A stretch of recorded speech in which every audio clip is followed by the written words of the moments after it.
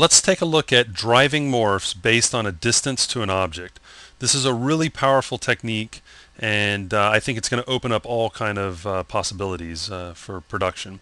So I'm going to go ahead and start by making a box, just a flat plane, and let's give it some segments, say something like this.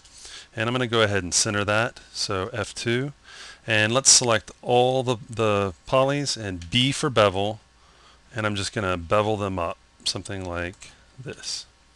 Okay, and actually I'm going to undo and not have them tapered in so much. Okay, we can just still have them just as tall. Okay, and I'll commit to that, and I'm going to use the knife tool, and I'm just going to cut across and just make a few segments, something like this. Okay, and just to help me build some morphs, I'm going to go ahead and create a weight map. So I'm going to come over to weight shade, and down here for W weight, I'm going to hit in for new, and I'm just going to say bend. No initial value, create. Come over to the map tab, weights, in for numeric, and we'll set it to linear. And I'm just going to have the small end be 0 and the big end be 100%.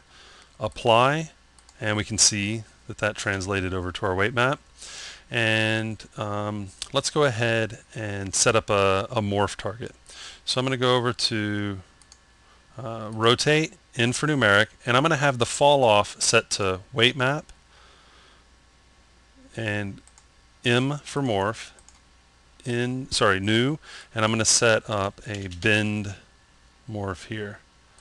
Create, and I'm just going to bend these something like this, and then H for stretch, and I'm just going to stretch them down a little bit.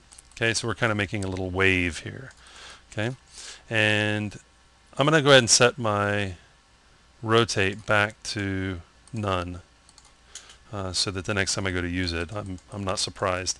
Okay, then I'm going to go back to the base, which is like this, and I'm going to set up a new morph target, new, and we'll just call this shrink.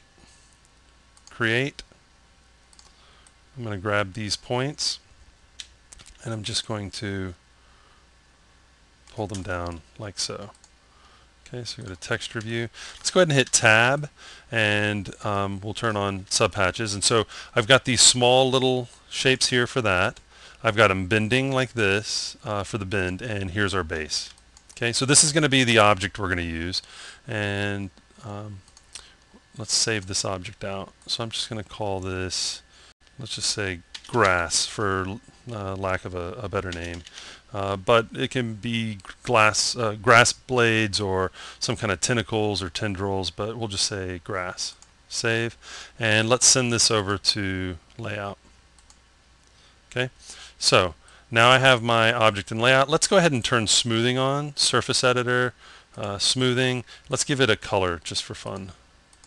Blue, that works. We'll throw a little bit of speck, drop the gloss, just to dress it up a little bit. Okay, so now that we have that, let's go to Object, Properties, and under the Geometry tab, let's set the subdivision order to last. Okay, and now what we're going to do is we're going to set up our displacement, but before we do, let's set up the object that's going to displace the geometry. So I'm going to just zoom out a little bit. Let's add a null, so items, null, and we'll call this dist for distance. It's going to be distance to this object, and I'm going to set up a ball, and let's just say 3 meters. Okay, and then I'm just going to raise that up. We'll start off over here, and then I'm going to go to the top view so that I can just kind of set up my animation here, and that's the bottom. So we'll go to the top view. I was trying to figure out where my object went. I went to the bottom view, and this is a single-sided object, so I didn't see anything. Okay, so I'll come to frame, let's say frame 15, and I'll come over here, and then frame 25, and I'll come over here. Let's just go to frame 20. Maybe we sink in here, and frame 10, Come over here. So I'm just trying to go through the object and not cover the entire thing. I just want to kind of breeze through here. And then I'll go ahead and end it on frame 25. I'll end it a little farther away. And let's set our timeline to 30 frames. We'll just focus on that small amount of time right there. So there's our object passing through. And let's have it affect our base object here by using a displacement map. So I'm going to select that object, the grass object, and object properties, deform, and we'll go ahead and use the node editor. So we'll activate it and we'll open it up. So I'm going to close this down and I'll slide this over. I'm going to go ahead and go full screen with this just so that we can build it, and then I can minimize it and we can work from there. So the first thing I need to do is figure out the distance to that null object. So I'm going to go over and add a spot info node. I'm going to come over here and add an item info. And for this item info, I'm going to double click and choose the distance. The dist, that's that null object.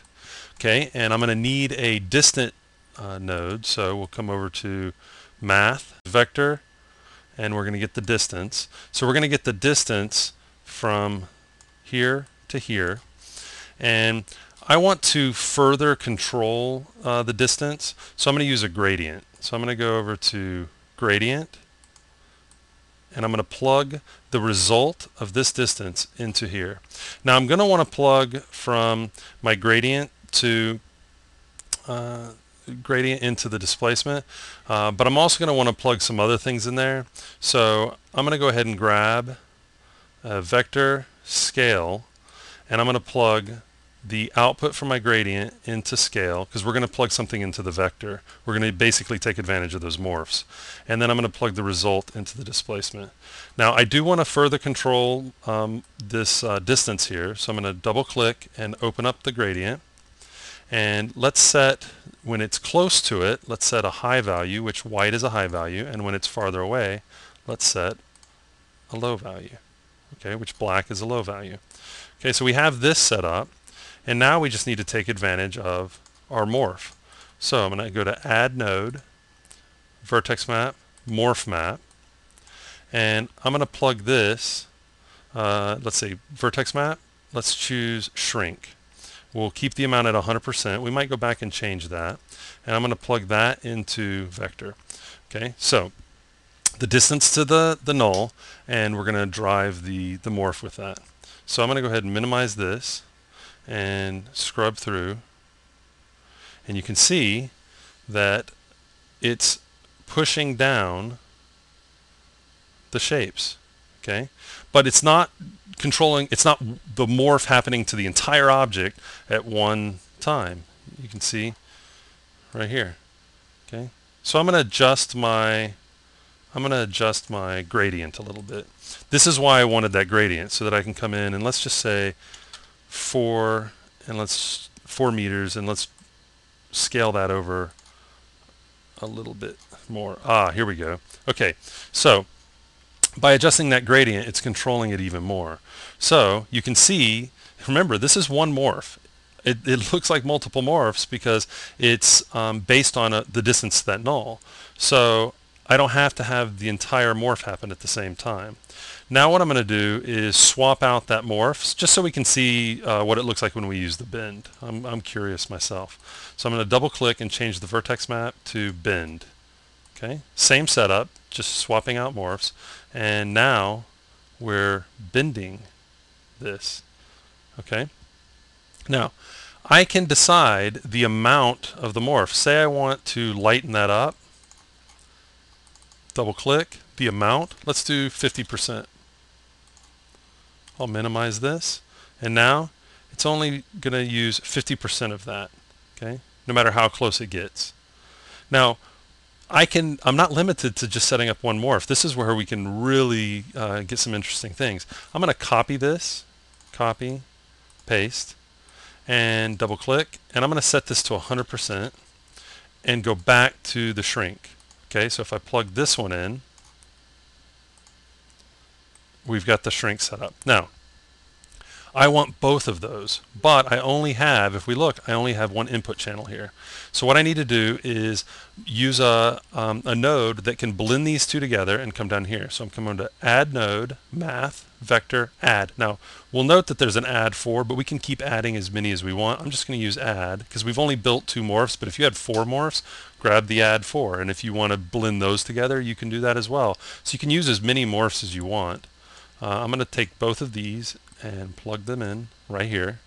And let's go ahead and minimize this. And now I'm shrinking and bending. It's kind of cutting through here, so I'm going to want to adjust some of this. But you can see that we're blending 2 different morphs. But again, it's not happening over the entire object. It's only happening where it gets really close to the distant null. So I'm going to come over to my bend, and let's make it 25% and see what that looks like. Okay, I'm still cutting through just a little bit, so I'm going to adjust, say, maybe we'll do 75% on our shrink. Minimize this. There we go. So as you can see, you can get some pretty nice effects. We're not using dynamics, just a displacement. And some of the ideas that came to mind where this could be useful is, say you want to do a big ocean wave and you don't want to have the wave morph all at once. Well, you could, wherever the surfer is, you could have the null attached, or make the surfer the distance object, and have it start to morph more as it goes through, and the wave starts going through. You could also set up and animate the amount. So this is just a real quick setup. Let's take a look at the flow one last time. This is a real quick setup for applying a morph based on the distance to an object. And of course, we're applying 2 morphs here. So this portion is controlling the distance. Okay. The gradient is allowing us to further control the distance, so that we can have full control there. And we're just blending those together into the displacement to get this effect.